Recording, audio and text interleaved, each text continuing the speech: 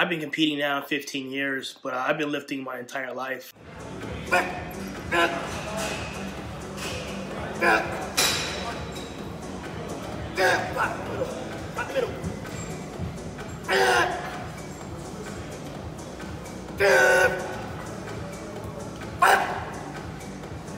remember as a kid in grammar school sneaking into my dad's office, attempting to lift his dumbbells every day until I eventually got caught by my parents.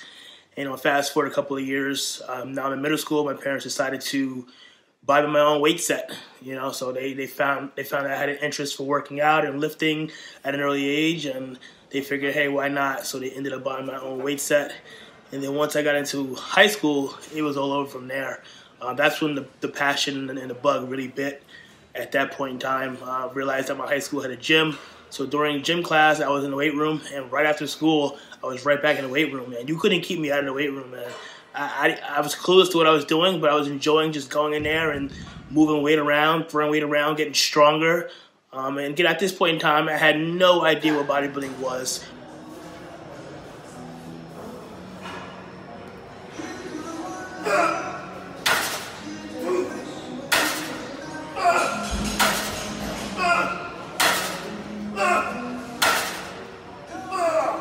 I just love lifting weights. Felt like I was getting stronger. I was noticing my arms were getting bigger.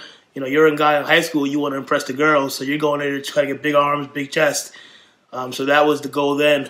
Once I got into college and really started getting into the bodybuilding aspect, that's kind of when I really took emphasis into prioritizing.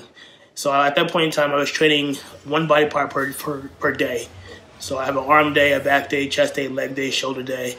And my philosophy has always been from day one, hard, heavy, intense. I like to go into the gym, lift as much heavy weight as I possibly can, move it as many times as I possibly can until I can't move it anymore. And that's what works best for my body. Everyone's got their own way of training. What works best for me? Again, just going in there and really annihilating the muscle, beating myself up. And when I leave, I want to feel like I got run over by a truck. That's when I know I really work and put the work in. Once my career really took off and I started to kind of really build my base up a couple of years down the road, that's when I started to prioritize more on particular body parts that were lagging. You look at your body, you talk to your coaches, you look at pictures, talk to the judges, get feedback. Tell you, hey, you need to bring up your chest, you need to bring up your back. And for me, those are the two areas that really needed to come up. So the past 3 years now, I've been training my chest and my back twice per week. Just to give you my split from last year's Olympia prep. Monday, I was training back and biceps. Tuesdays, chest, shoulders, triceps. Wednesday, I was doing quads and hamstrings. Thursday, I was repeating my Monday workout, which was back and biceps. Friday, I was doing chest, triceps, and shoulders again. And then Saturday, I was back in the gym again, training hamstrings and glutes.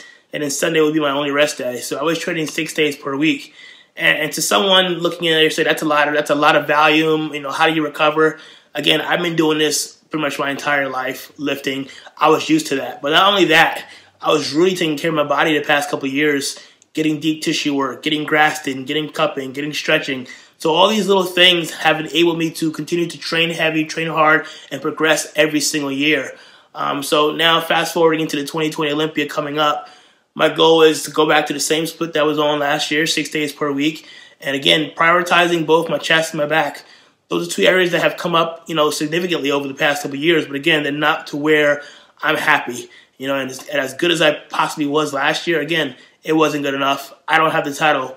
Someone else does. So this year is a focus again, coming in bigger, better, improved, and walking away with the 2020 title this year.